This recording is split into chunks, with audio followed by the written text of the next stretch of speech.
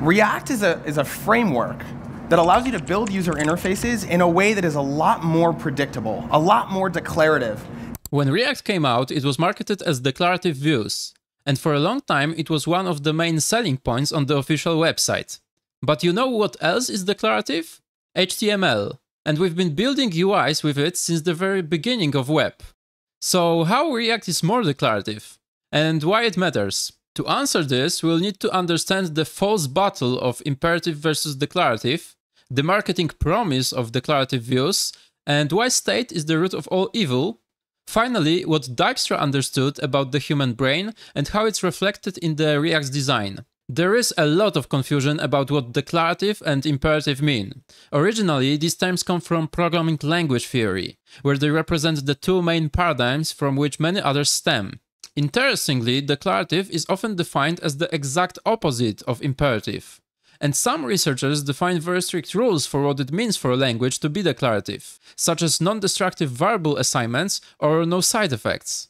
But in reality, many different programming languages mix different paradigms. In JavaScript, for example, you can write both functional declarative and object-oriented imperative code. So it probably makes sense to have a very precise definitions for language classification. But in the context of programming styles, the boundary between the two becomes blurry. And to prove it, I will show you two examples, one in natural language and one in code. The most popular definition of declarative is that it describes what, and imperative describes how. So I can declaratively say what I want, please get me some milk, but imperatively I don't state the final outcome. Instead, I list all the steps necessary.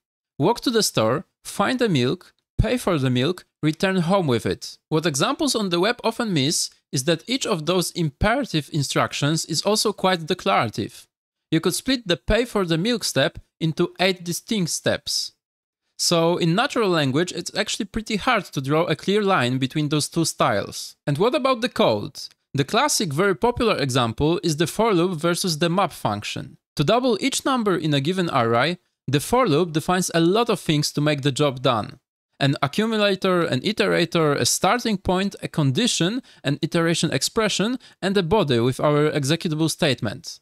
In contrast, the map function simply says to map through the array and apply the same statement. So map is often referred to as the counterpart to the for loop. But we can again argue that neither of them is 100% declarative nor imperative. We could go one level lower than the for loop. For example, in classic compiled languages like C, we can imagine a possible assembly language translation for the for loop that will include more explicit memory allocation, moving the data between memory and registers, bitwise operations, labels for the start and end of the loop, and explicit jumping between those labels. You can see that assembly is much more verbose, steps are more precise. So this is now imperative, and by comparison, C becomes more declarative. It's only a matter of perception and context. On the other hand, we often move between imperative and declarative while writing in the same language. We just go the opposite direction, up. So one level higher in the abstraction would be to simply wrap our map function in another function, like double. Then we just call this function with an array as an argument. Now we have abstracted away the multiplication operation and the fact that we are using map function. Effectively, we have moved from more imperative to more declarative approach. And to capture this idea more visually, more implementation means more imperative, and more abstraction means more declarative. Let that sink in. React is a framework that allows you to build user interfaces in a way that is a lot more predictable, a lot more declarative. So early marketing of React says it's a lot more declarative. But we already know that HTML is also declarative. So what's the difference? Or was it just the marketing BS? Turns out there is a subtle and at the same time very significant syntax difference. In HTML, you have to write the contents of each tag at the time you write it, while in JSX, you can nest variables into the HTML tags. So HTML represents declarative static content, while JSX represents declarative dynamic content. And why is that important? Because processes that are spread out over time are very difficult for humans to understand and hold in their head. just these imperative actions that mutate state. It's very difficult for you to figure out what that state is at the end of that sequence of mutations. And I'm not the first person to discover this. Dijkstra has a really great quote about this. He says, "We should do our utmost to shorten the conceptual gap between the static program and the dynamic process, so that to make the correspondence between the program and the process as trivial as possible." This still might feel a little bit abstract, so to make sense of it, let's go back in time a bit and see how frontend was written before declarative libraries. So imagine you have a to-do list, there is an input field, add button, and a list of items. And this is a declarative description of the UI in HTML, plus some JS to handle the add event. In vanilla JS, we have to use imperative DOM operations to make things happen. So we need to look for the input element and read its value, create a new li element for our new to-do item, attach the text from the input to this li element, look for the list element in the DOM, and append our new to-do item to this existing list. It doesn't look that terrible yet, but of course our app will grow over time. Now we also want to display the total count of items, so we have to get all the list elements and count them, then also find the title DOM element and update it with the total count. Next date, next feature, for whatever reason we also want to display the last item's name in the corner. So again, our handler needs to find the DOM element and update it with the new name. The problem is that our state is spread across 3 different places in the DOM itself. Each DOM node acts as a separate state container. So every time we add a new element to our static HTML, we must remember to update it in our existing event handlers. And if the number of possible actions in the app grows, we'll have to remember about each state for every event handler. And if you forget to update just one place, the entire app can become unsynchronized. And this is exactly what the Facebook team was struggling with in 2011. Here is a great clip describing how UI can easily grow in complexity. We knew that we had a problem with chat in 2011 when we introduced the subscribe button on our blog. And the first comment on that blog post was, "Please improve chat system," with 898 likes. So how do we get to this place? Well, to answer that, we have to go through sort of the chat feature as it evolved. We started with something pretty simple. You have a chat tab, shows a list of messages. Whenever you get a new chat message, you just append it. It's pretty simple. The code is pretty manageable. Later on, we also launched the messages jewel, which shows you the number of threads that have unseen messages on them. That was kind of developed independently from the chat tab. But whenever a new message comes in, we also want to handle that unseen count. So this code gets a little bit more complicated.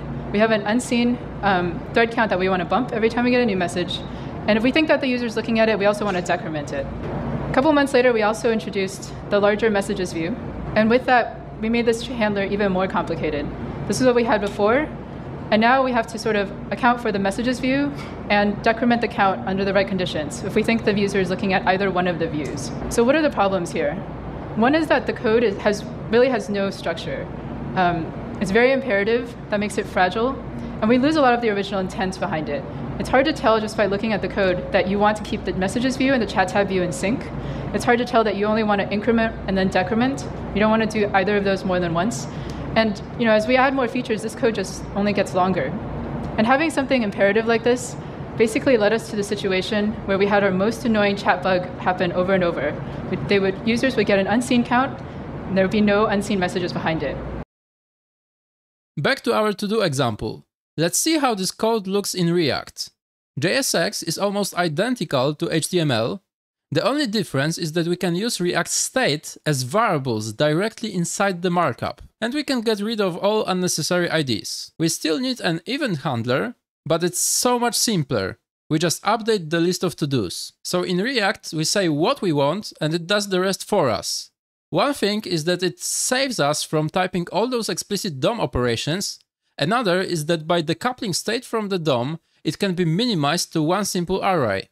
And we just use derivative values in the JSX, so we don't need to update each place separately. Our benefits. Event handlers become much more concise, and the surface for making errors shrinks.